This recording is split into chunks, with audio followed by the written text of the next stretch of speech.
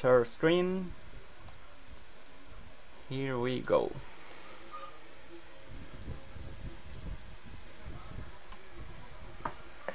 Hello class.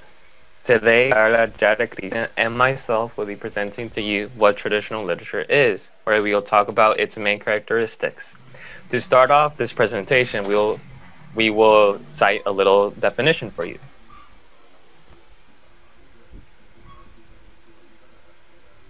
As it says in the definition, it is an ancient and unique type of genre that started in the oral tradition, which has multicultural origins, in parentheses folklore. Folklore is basically similar to traditional literature, or it can be compared to it. These two definitions or these two terms are very alike. So this is why folklore is related to this. And to start off with diving in more deeper into this presentation, we will start with its history.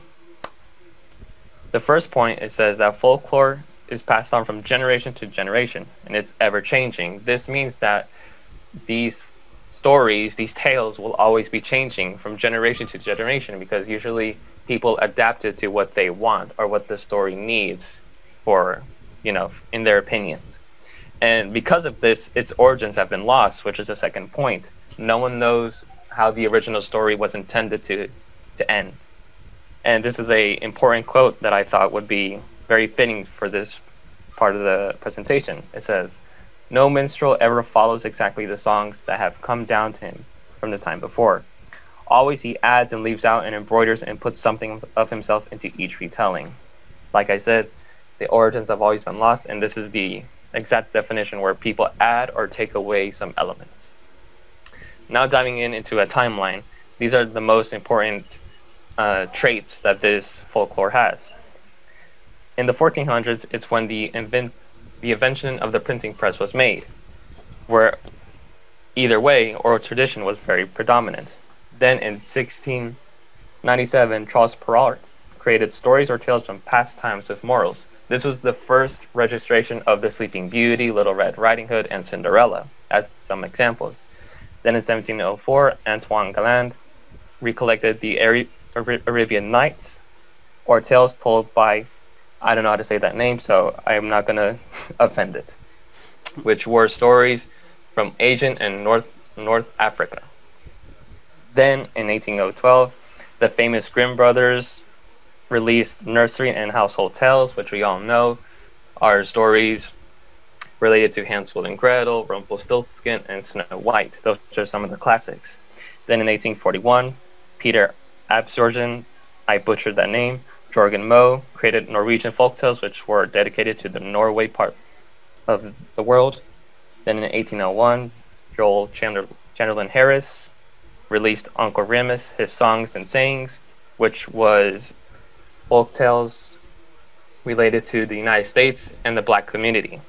Then in 1896, Joseph Jacobs created English fairy tales, which was very dedicated to the Three Little Pigs, Henry Penny, and Jack and the Beanstalk. This is the main timeline that this type of literature has. Next, we will talk about the characteristics. These are some of the most common characteristics. Unknown authorship, like I said, these types of literature have lost their origins. Then conventional introduction and conclusions, which are the phrases "once upon a time" and "they lived happily ever after." Those are the statements. Then vague settings, where you don't really know as a reader where the story took place. They just put up a backdrop setting in the story. Then we have stereotyped characters, where it says beautiful daughter, handsome prince, evil stepmother, weak father, and simpleton. Then the next characteristic is anthropomorphism, is where human characteristics are given to animals, plants, or objects. Then in the next slide, we have another set of characteristics.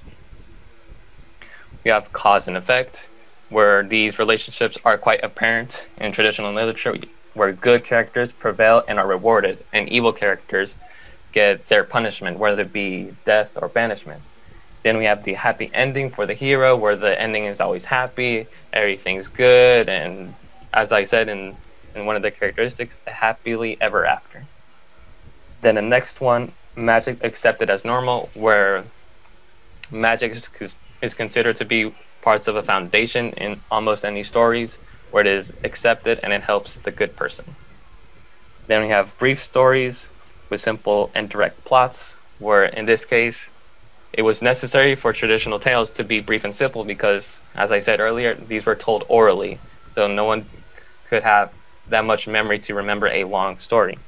And finally, we have repetition of actions and verbal patterns, where in this case, it is a repetition of certain phrases or words. As we can see in the picture on the right, this is a story about the gingerbread man, where he says, "Run, run as fast as you can't catch me, I'm the gingerbread man."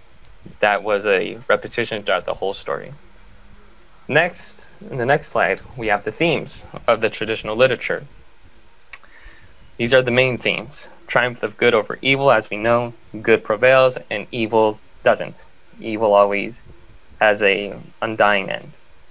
Trickery, the protagonist is successful not because he is good, but because he is a clever deceiver. For example, Puss in Boots. If you haven't known, Puss in Boots is a trickster in that story.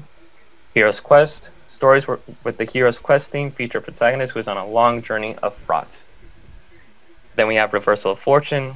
In the rags to riches theme, a story usually begins with a downtrodden underdog character who becomes blessed with luck and good fortune. Small outwitting the big, quick-wittedness rather than brawn makes the protagonist successful in stories. This is a theme where the small character or the little guy can defeat the big guy. And finally, we will go on to the next slide. Where we will talk about myths. There you go. Running out of time. The folk tales are divided into different kinds of narrative literature in the oral traditions, and it conveys the legends, customs, superstition, and beliefs. So we can find different categories. The first of one is myths. Myths deal with the religion's belief of past culture, and it was the earliest form of folklore. It provides an explanation for unexplainable events to offer interpretation of natural phenomena and other mystery of life as act of deities. Also, the plot of myth usually include heroes and supernatural beings, including God who control natural forces. The mythology of many cultures is lengthy and complex. One interesting fact is that myths were not intended for children because it is involved violent acts such as murder, rape, and incest. Next. The next is fables. As same as myth, it is also one of the earliest forms of folklore. They have an essential purpose because they taught lessons about behavior. Also, they transmit culture values from one generation to the next. So they are, it means that they are allegorical. Fables appear to be simple, but children may need to have a discussion about it to understand the meaning of the moral of the story, of the fable. Some characteristics, there are brief and simple narrative. The tone is didactic because the purpose was to instruct the listener. Often it's a lesson on how to behave. The characters are anthropomorphic animals, occasionally a human or even elements of nature. The setting is a rural area and is setting in past. Plots involve one event and the moral is often at the end of the story. Here we have two examples, the lion and the mouse and the hare and the tortoise. Next. And the next is ballads and folk song. Ballads were sung as narrative poems. They are one of the newer forms of traditional literature, and they were developed in the Middle Ages in Europe. This is a thought that is interesting. Ballads is considered by many to be the most remarkable and beautiful art form that the folk tradition of the world have developed by Coffey in 1999. We have two examples. Old MacDonald had a farm, and the arroz con leche, that is from Latin American. Next.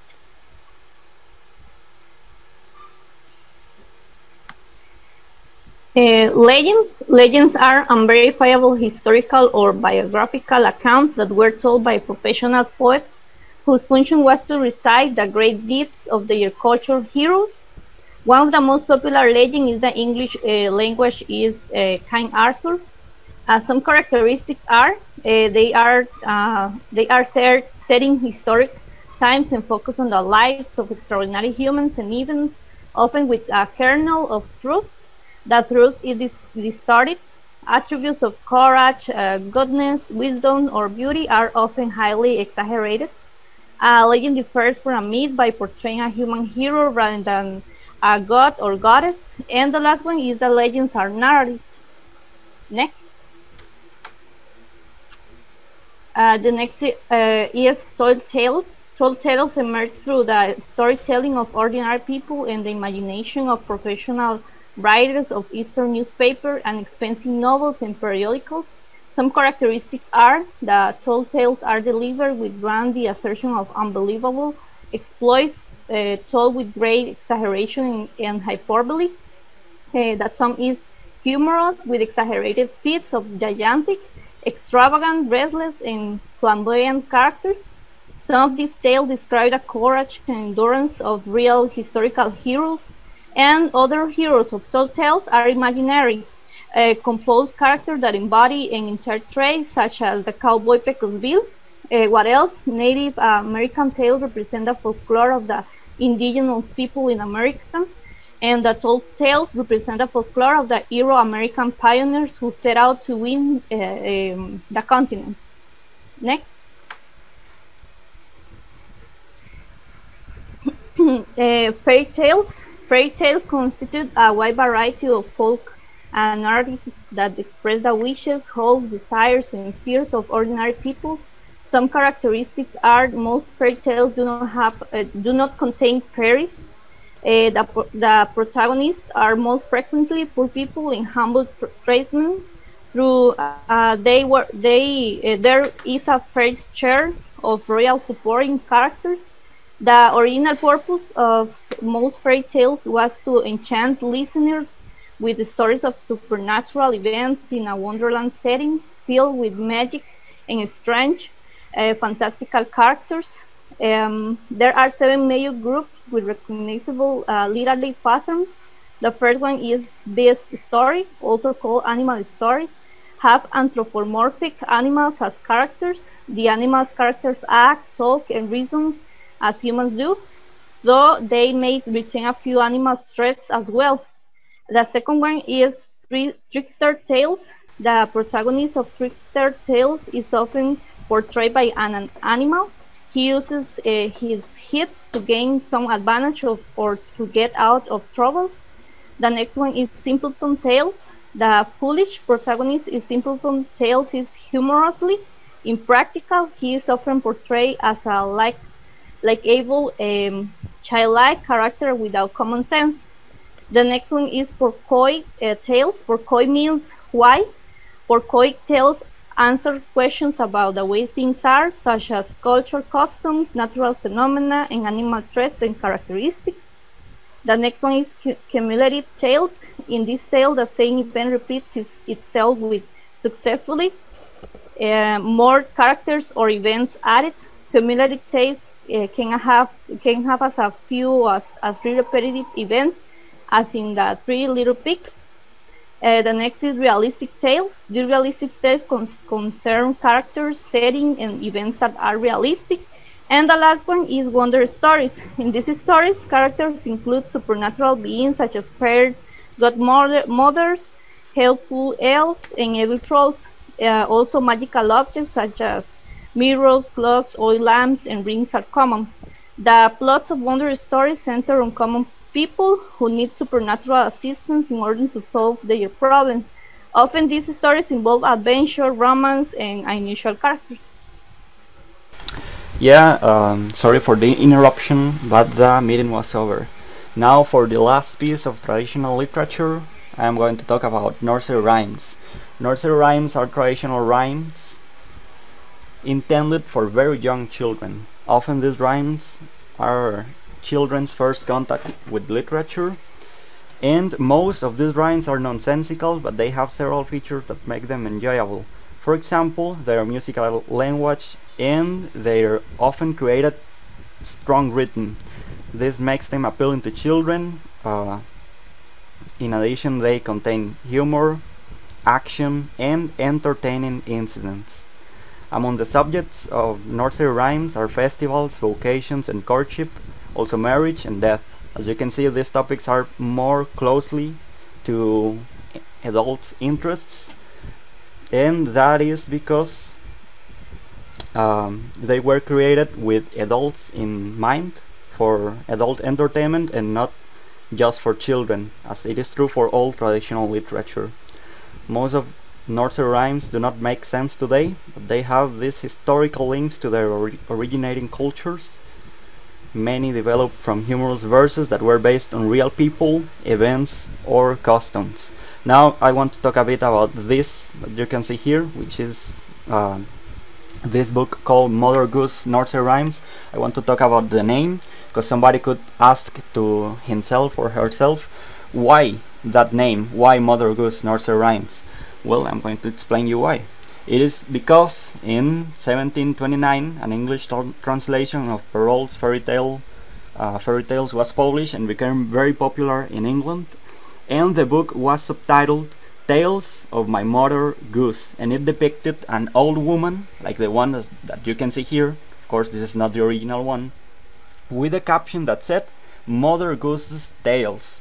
So many people started to believe that this woman was Mrs. Goose, and at that time also Mother Goose, because mother was added to the names of women as a sign of respect. So that was for traditional rhymes, and that was the last piece of traditional literature. Now I want to talk a little bit about issues in traditional literature, and the first issue has to do with violence, and that's because critics have argued that traditional literature is too violent to share with children. I have some examples. They could be Snow White's wicked stepmother that had to dance in red hot iron shoes until she fell down dead. Also we have the gingerbread boy that was eaten alive by a fox. That's the one that you can see here. Now the Puss in Boots killed other animals without mercy and threatened to chop the field workers into small pieces. And some myths even contain events that include murder and rape. And although I failed to mention this earlier, in older versions of the Frog Prince, the frog was not kissed by the beautiful princess.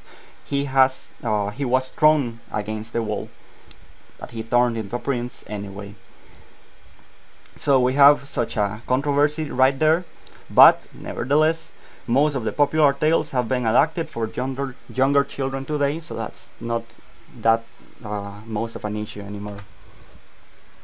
Now for the last part of the summary of the reading, we have in this case a summary of the summary, and it is that all the traditional literature as a whole, myths, fables, ballads and folk songs, legends, tall tales, fairy tales, and traditional rhymes, they all share these characteristics. They usually has these unknown authorships. They were passed down orally from one generation to the next one before being written down, and they have conventional introductions and conclusions, vague settings, stereotyped characters, anthropomorphic figures, apparent cause and effect relationships, and happy endings for the heroes and heroines. And some of them, the ones that has musicality, the verbal patterns. Now that we learn about traditional literature, we are going to see the piece of traditional literature we chose for the planning of the class. Correct. So as my classmate Jaden mentioned, we will be using this piece of literature, which is The Ugly Duckling.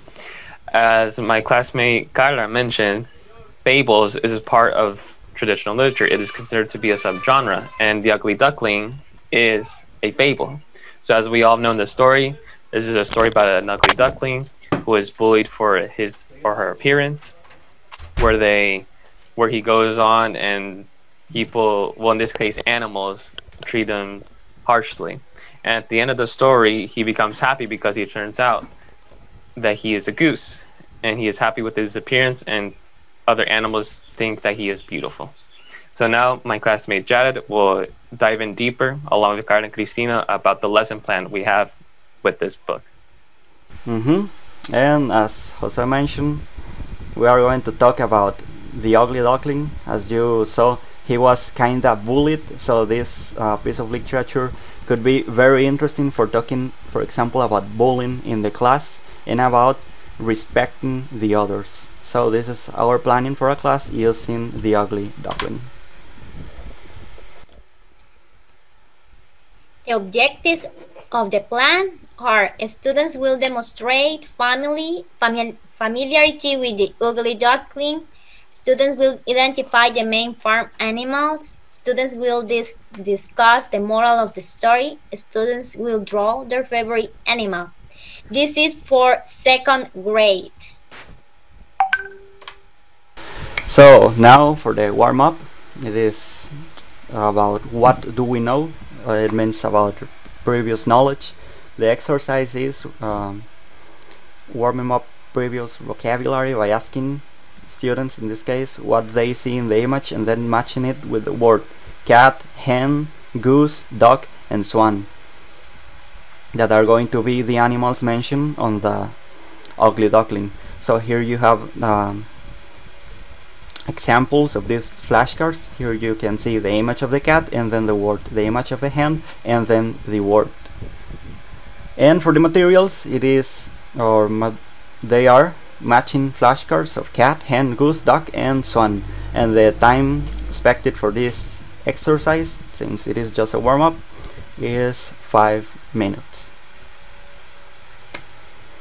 Now this is the part where we are going to watch, in this case, the Ping Fong's version of the ugly duckling. This is the link, and the exercise is just watching the fable. It is not it doesn't last more than 5 minutes. The materials, I wrote probably a video bin. It could also be a big flat screen in that case, or if the class is very little, it doesn't have to be that big. So it is not that long too. In this case, just 5 minutes once again. The ugly ducklings, animals, and more. The exercise in that part is a set of flashcards of farm animals will be shown on the board, and the student will ask the question, what animal did you see on the video? And what animals did you not see on the video? The materials. This can be done on a PowerPoint presentation or with physical flashcard of farm animals. The animals that can we include is cat, hen, goose, duck, swan, pig, sheep, dog, horse, and cow.